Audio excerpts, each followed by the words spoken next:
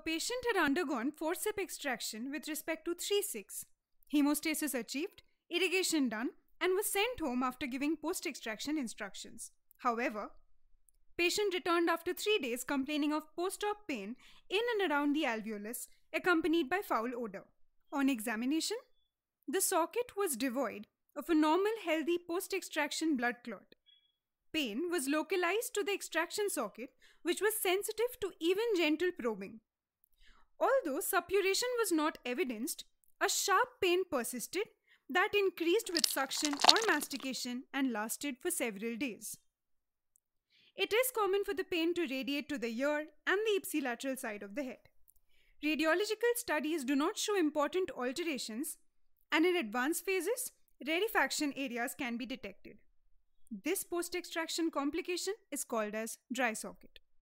This could be due to difficult or traumatic extraction, use of oral contraceptives, hormonal changes, tobacco consumption right after extraction, inadequate intraoperatory irrigation, advanced age of patients, immunocompromised state, extraction site being in the mandible, excessive or exaggerated irrigation of the socket, which can all contribute to the formation of dry socket. Two significant theories responsible for the pathogenesis of dry socket should be Burns fibrinolytic theory and bacterial theory. According to Burns fibrinolytic theory, after the extraction of a tooth, an inflammatory process begins that could affect the formation and retention of the clot.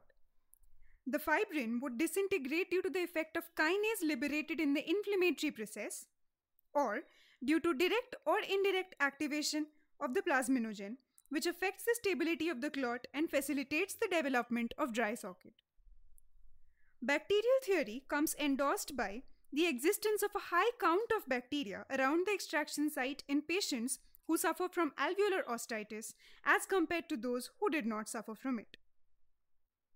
To manage this, the affected socket should be gently irrigated with 0.12% warmed chlorhexidine and all debris dislodged and aspirated.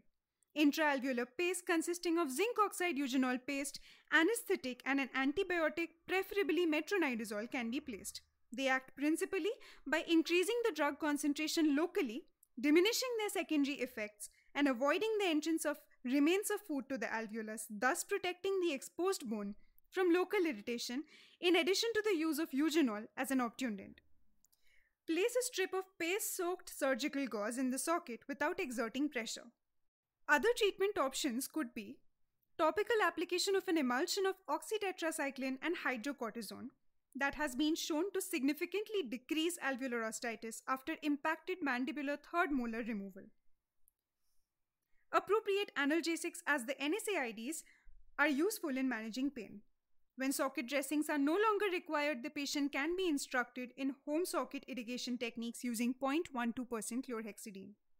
Patients should be kept under review until they are pain-free and socket healing is ensured.